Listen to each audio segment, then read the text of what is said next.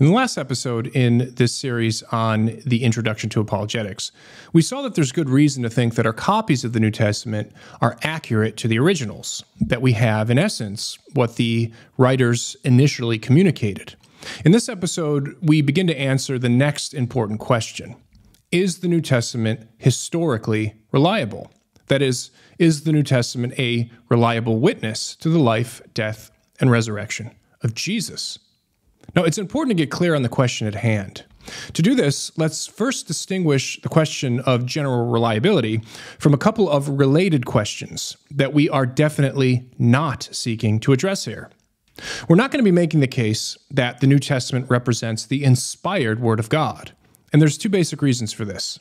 First, as a matter of apologetical method, we don't need to demonstrate that the New Testament is the inspired Word of God to show that it is generally reliable, trustworthy, and therefore probably true in what it records. If it is generally trustworthy and probably true, then we'll have good reason to think that Christianity is true, and this wholly apart from the question of whether it is also inspired. And second, although the question of the divine inspiration of the New Testament is an important question, it's not one for apologetics per se, but it's rather a question for theology. That is, it's a question about what the testimony of the New Testament requires us to believe about itself. We're also not going to be making the case that the New Testament is inerrant or without any factual errors of any kind, or even infallible or without any theological errors of any kind. Again, as a matter of method, the New Testament does not need to be inerrant or infallible to be generally reliable, and therefore probably true in what it records. Obviously, a book or written source can be generally reliable and accurate, even if it contains some errors. The question of inerrancy or infallibility are themselves corollaries to the doctrine of divine inspiration of the New Testament. And as we saw, that is a question of theology, not of apologetics. So for our purposes here, all we want to know is whether the New Testament collectively represents a historically reliable witness and generally truthful testimony to the teachings and the events surrounding the person of Jesus Christ.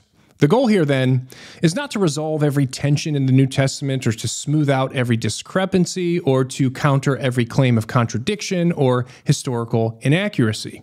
Again, and to repeat once more, the question is not whether the New Testament is inspired or inerrant.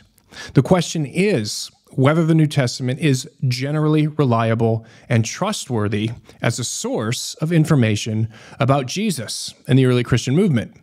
We're looking for reasons which support general factual reliability. The subject of New Testament reliability is a massive one today, and there's been a library of good scholarly work produced in this area by first-rate New Testament scholars. The case that can be made for the trustworthiness of the New Testament from both external support and internal textual considerations is extensive. It is detailed, and in my opinion, it's powerful.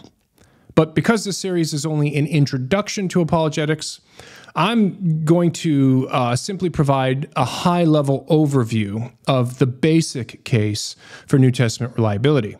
And to do this, we'll organize our review around three important claims. The first is that the New Testament writers were able to write a reliable account. The second is that the New Testament writers intended to write a reliable account. And the third is that the New Testament writers did in fact write a reliable account. Okay, so let's start with the first claim, that the New Testament writers were able to write a reliable account. Here we want to know whether the authors of the New Testament were the right people, writing from the right place, and writing at the right time. In other words, we want to know whether the New Testament documents were written close enough to the events that they describe, and by people who were in a position to know whether the events described actually happened. And here we'll focus on just two questions. First, when were the documents written? And second, who wrote them? To simplify this review, we're just going to concern ourselves with the four canonical Gospels. That's Matthew, Mark, Luke, and John, the book of Acts, and the epistles and letters of the Apostle Paul. These works, after all, make up most of the New Testament. So let's start with dating. When were these New Testament documents written? Well, as a general statement in answer to this question, we can say that there is near unanimous agreement among New Testament scholars, both conservative and liberal, that the entirety of the New Testament was written within the 1st century AD. This means that no matter how we end up dating the particular documents, the New Testament as a whole was written within the lifetimes of the eyewitnesses to the events that it records. And this, of course, is of the highest importance since the documents would have been produced at a time when there were people around who had firsthand knowledge of the facts surrounding the life, death, and resurrection of Jesus. This community of eyewitnesses, which would have included the apostles, would have acted as a natural restraint on any tendencies to embellish the traditions about Jesus. Okay, so let's take a look at the various writings to see if we can't be more specific as to their dating. For the sake of dating, we'll say that the crucifixion of Jesus happened in the year 30 AD. Now, I know that some prefer a date of 33 AD, but we'll leave this question of the exact dating of the crucifixion to one side. Let's begin with the epistles of Paul, since there exists considerable agreement here. It's widely acknowledged that the letters of Paul represent the earliest written sources of information about the early Christian movement that we have today. Fortunately, dating Paul's epistles is not that difficult, since there are many clues to the relevant events, places, and times within the epistles themselves that can be cross-checked with external historical and archaeological data, as well as the chronicle of Paul's ministry that we have in the book of Acts. Putting this all together, scholars are confident that Paul's epistles were written between the late 40s to 60s AD, which means that Paul's epistles were composed within 20 to 40 years of Jesus' crucifixion. Now, historically speaking, Paul's writing are pretty much as close as ancient historical accounts get to the events that they report. Of course, most of what we know about the life, death, and resurrection of Jesus comes from the gospel accounts. So how close are they to the events that they report? Here, there is widespread disagreement among scholars. The most common dates for the Gospels range between the 50s and the 90s AD. Conservative dates for the synoptic Gospels, that's Matthew, Mark, and Luke, typically put their composition in the late 50s or early 60s, while common liberal dates for them are between the mid-60s to the mid-80s. When it comes to the Gospel of John, most date it to the 90s, although there are some scholars, a minority of scholars, who have argued for a composition of John that is prior to AD 70. Now, a lot has been made over the debate between the earlier and the later dates proposed by New Testament scholars, but in my opinion, the significance of this question is rather overblown. The fact is, even if we assume the later dates are the correct ones, the Gospels were still written well within the lifetimes of the eyewitnesses. And remember, when I say eyewitnesses, we're talking about both friendly and unfriendly eyewitnesses. And they were still written, even if we assume the later dates, well within a reasonable time frame for general factual reliability. Having said this, I do think that there are very compelling reasons to prefer the earlier dates given for the synoptic Gospels, especially if, as is widely believed, the Gospel of Mark was written first. By far, the prevailing view today is that Mark was used as source material for both Matthew and Luke, so that one way to get a date of composition for the Gospel of Mark is by starting with the Gospel of Matthew or Luke and then working backwards. Consider the Gospel of Luke. Luke was written by the same author who wrote the book of Acts. But the book of Acts was almost certainly written well before 70 AD. We know this because Acts ends abruptly with the Apostle Paul under house arrest in Rome. Acts doesn't mention or include massively consequential events that happened later than Paul's imprisonment. Events such as Paul's trial before Caesar, which was, after all, the very reason that Paul was in Rome in the first place. It doesn't mention the martyrdom of the brother of Jesus, James, who was a chief leader in the Jerusalem church. It doesn't mention the Neronian persecutions, which was a massive event that involved Christians in Rome. And it doesn't mention, most importantly of all, the siege and destruction of Jerusalem by the Romans, which took place in AD 70. Now, it's extremely hard to believe that the author of Acts would have left these hugely important events out of his chronicle if he knew about them. So far and away, the best explanation is that the author of Acts concluded his account while Paul was imprisoned in Rome around circa AD 60, and therefore before these other events took place. In other words, Acts doesn't include these other events simply because they hadn't happened when Acts itself was completed. Now, since the Gospel of Luke was written before Acts, and since both Luke and Acts were written by the same author, the Gospel of Luke had to be written earlier than circa AD 60, and it was most likely written sometime in the 50s. But since Luke uses Mark as one source in his own gospel account, the Gospel of Mark itself had to be written even earlier. So it seems to me that in all probability, the synoptic Gospels, Matthew, Mark, and Luke, were all written prior to AD 60. And that's just within 30 years of the crucifixion. In fact, in his recent book, Rethinking the Dates of the New Testament, The Evidence for Early Composition, scholar Jonathan Bernier argues that the Gospel of Mark ought to be dated to 42 to 45 AD. And if he's right, that would be just over a decade after the death of Jesus. But as I've said, the debate over the precise range for gospel composition is not as important as some people make it out to be, since virtually everyone agrees that the Gospels were written in a time when a lot of the people who witnessed the events described were still alive.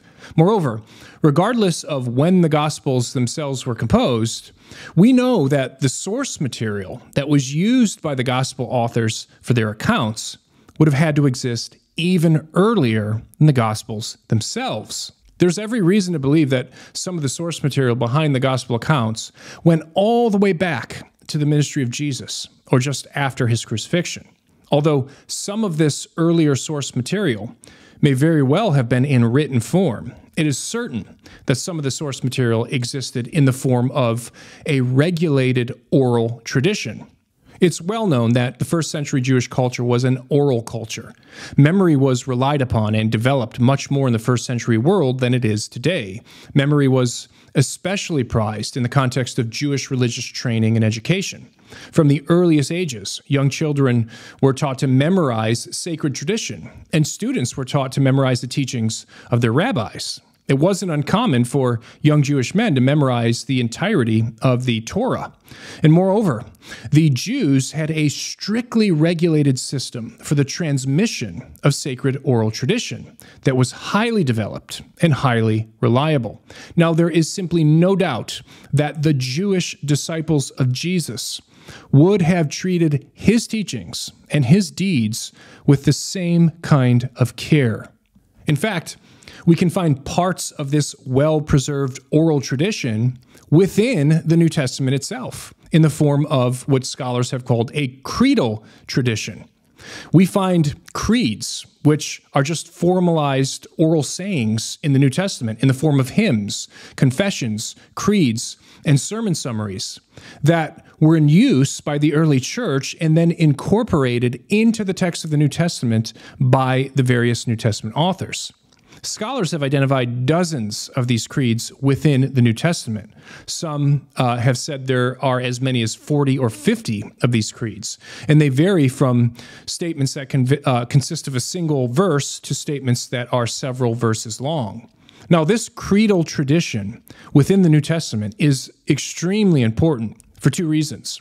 First, the content of these creeds is almost always related to the central truth claims of the Christian faith. Some have estimated that up to 75 to 80% of these creeds have to do with the deity, death, and resurrection of Jesus. The second reason why they're important is because how early they are.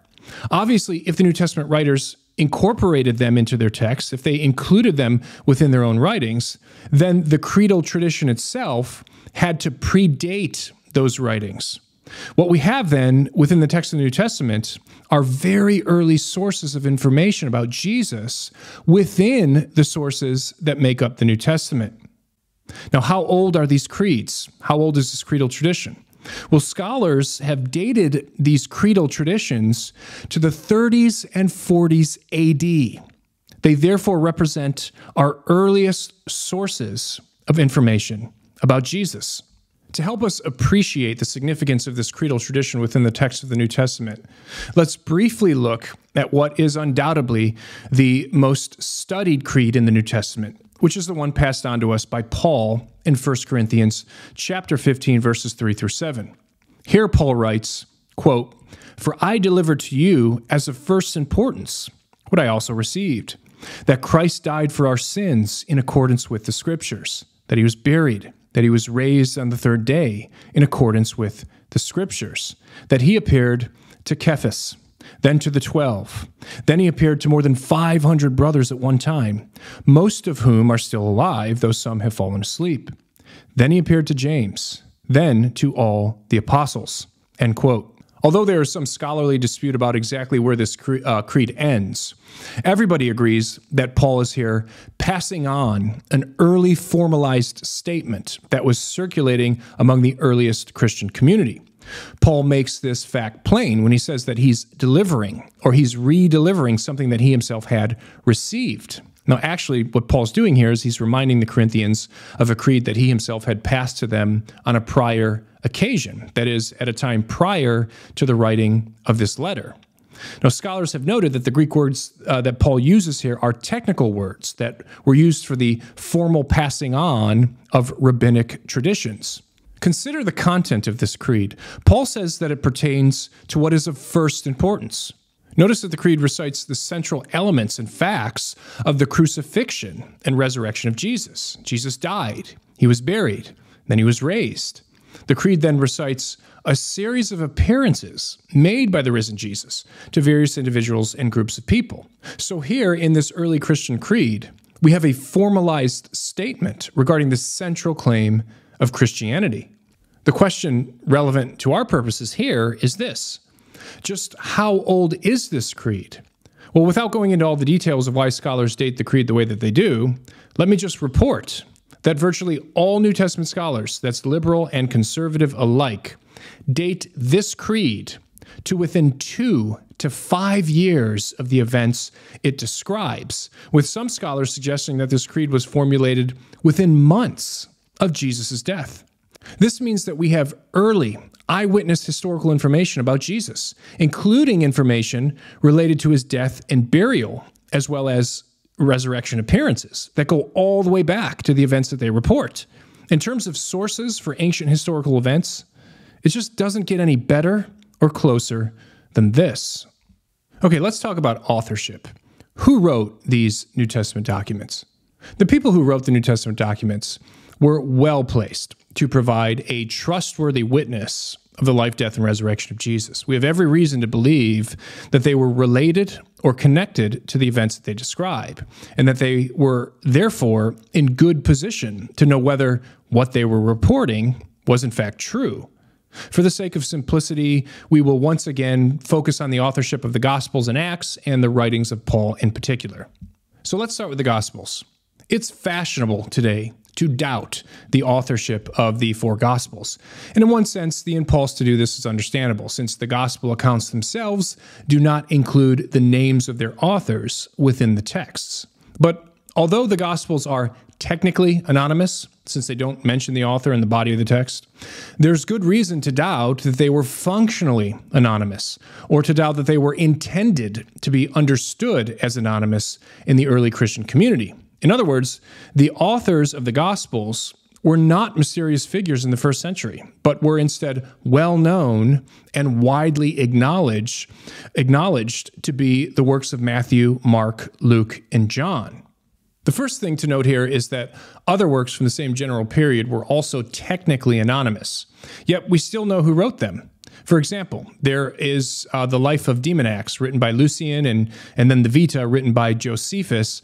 Both of these works, they lack authorship claims within the body of the text, but they were nevertheless intended to be known as the works of these authors. In cases like these, the names of the authors could be noted with a brief title affixed to the outside of the scroll. And there's every reason to believe that the same procedure would have been used to demarcate the authorship of the Gospels. The key point here is this. Just because the name of the author doesn't appear in the body of the text, this doesn't mean that the text was meant to be anonymous. There were other ways that one could indicate authorship. But more importantly, the testimony of the early church uniformly confirms the authorship of the Gospels as Matthew, Mark, Luke, and John. None of the earliest ancient writers thought that the Gospels were actually anonymous. If the Gospels were actually intended to be anonymous, if the original authors were actually unknown, we would certainly expect to find various names being attached to these works as they were being copied and circulated. This is, in fact, just what we do find with the New Testament letter to the Hebrews. But when it comes to the Gospels, the names associated with them have always been the same four in the earliest ancient sources. There is simply no contrary evidence from the earliest sources, that is, sources before 200 AD, that the gospel authors were known by any other names or that the identity of the authors were ever debated. In summary, then, Matthew, Mark, Luke, and John were consistently and universally attested as the authors of the four Gospels from the earliest period, and they were without competitors. But who were these guys? Do they actually qualify as good sources of information about Jesus? Irenaeus of Lyons represents the early testimony of the church regarding the identity of the gospel authors, when in circa AD 180 he writes, quote, Matthew also issued a written gospel among the Hebrews in their dialect, while Peter and Paul were preaching at Rome and laying the foundations of the church. After their departure, Mark, the disciple interpreter of Peter, did also hand down to us in writing what had been preached by Peter. Luke also, the companion of Paul, recorded in a book the gospel preached by him. Afterward, John, the disciple of the Lord, who also had leaned upon his breast, did himself publish a gospel during his residence at Ephesus in Asia. End quote. Matthew and John, of course, were of the original 12 disciples of Jesus, and as such, they were eyewitnesses of the life, death, and resurrection of Jesus. Matthew, we learned from his gospel, was a tax collector, and John was the beloved disciple who was among the three innermost disciples of Jesus with Peter and James. We also know that he was the son of Zebedee. Mark and Luke were not themselves eyewitnesses of Jesus, but they were close associates to those who were eyewitnesses of Jesus. Mark is traditionally believed to have been John Mark, who's mentioned throughout the New Testament. It was John Mark who abandoned Paul and Barnabas on their first missionary journey, and over whom Paul and Barnabas had a dispute and eventually a breakup. Tradition has it that Mark became the interpreter for the Apostle Peter, and the gospel that Mark wrote is basically that which was preached by the Apostle Peter. Luke was the travel companion of Paul and was associated with other eyewitnesses of Jesus. And as we've seen, he wrote both the gospel that bears his name as well as the book of Acts, which together comprises nearly 25% of the New Testament. Now, as an aside, I think that the traditional identity of the gospel writers, aside from John, provides added support for their authorship. Now, why think that? Well, consider that if you were looking to write a gospel account and pass it off under someone else's identity, you probably wouldn't be choosing Matthew, Mark, or Luke. Think about it. Though Matthew was a disciple of Jesus, he was among the less well-known disciples. He had also been a Jewish tax collector for Rome, not exactly a profession that would have made him popular among his peers. So Matthew would not have been the best choice. Not only was Mark not an apostle, but he also abandoned the apostle Paul along with Barnabas during their first missionary journey. He bailed on them. So for these reasons, Mark too would have been a poor choice for a forged authorship. Like Mark, Luke was also a non-apostle, and moreover, he was somewhat of an obscure figure. And as such, he would be an unlikely name to assign to writings which comprise nearly a whole quarter of the New Testament. If you were looking to pass off a work of fictitious authorship, there were far better candidates than Matthew, Mark, and Luke to choose from. For example, why not choose Peter, who seemed to have been the chief of the apostles? Or choose either one of the James? James, the brother of Jesus. Obviously, he was the brother of Jesus. He would have made for a great author of one of the Gospels. Or James, the apostle, who was one of the inner three disciples. So it just doesn't make sense that if you're setting out to write a forgery, you're going to choose Matthew, Mark, or Luke.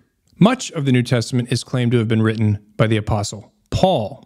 There are 13 letters in which Paul is explicitly named as the author. That Paul was indeed the writer of the letters that bear his name was widely accepted by the early Christian community. Moreover, even the most skeptical of biblical scholars today recognize at least 7 of the 13 letters as being undisputedly Pauline. And among them are Romans, 1st and 2nd Corinthians, and Galatians, which are some of the most theologically important and, as we'll see later, the most historically important of Paul's letters. Everyone agrees then that Paul wrote much of the New Testament. So we can ask again, who was Paul? And does he qualify as a good source of information about Jesus? Well, Paul himself tells us that he was a very early convert to Christianity, and that he was also a direct eyewitness to the resurrected Jesus. His conversion experience is told multiple times in the book of Acts. In addition to witnessing the risen Christ for himself, an event which resulted in his own conversion, Paul also had contact and was in fellowship with some of the original 12 disciples of Jesus, such as Peter, and others who knew Jesus, such as James, the brother of Jesus. Paul was one of the eminent apostles for the church, as well as a missionary, especially to the Gentiles. And he was eventually martyred for his witness to Christ. It really is hard to overestimate the power of Paul's testimony to Christ in the New Testament. Before his conversion, Paul was called Saul, and he belonged to the Jewish sect of Pharisees. On their behalf, he became the chief enemy of the early Christian movement in Jerusalem. And on their authority, he engaged in a passionate and violent persecution of Christians. We read in Acts that Paul was present and consented to the stoning of the first Christian martyr, Stephen. After persecuting the church in Jerusalem, Paul was sent by the religious authorities to do the same in Damascus. It was on the road to Damascus where Paul encountered the risen Jesus, an event that would transform the greatest enemy of the early Christian movement into its greatest defender. It is absolutely remarkable that so much of the New Testament comes from a man who was at one time the single greatest enemy of Jesus and of the Jesus movement. In summary, then, we can see that the New Testament writers were well able to write a reliable account. The writers of the New Testament wrote close enough to the events that they described. The New Testament writings were all written during a period in which there would have been eyewitnesses who were still alive. And as we've seen, much of the New Testament was written within just decades of the crucifixion of Jesus. And some of the sources within the New Testament go back even earlier, all the way back to just after the crucifixion. Moreover, there is strong historical reason to regard the Gospels, Acts, and the epistles of Paul as works that were produced directly by eyewitnesses or by associates of those who were eyewitnesses to the life, death, and resurrection of Jesus.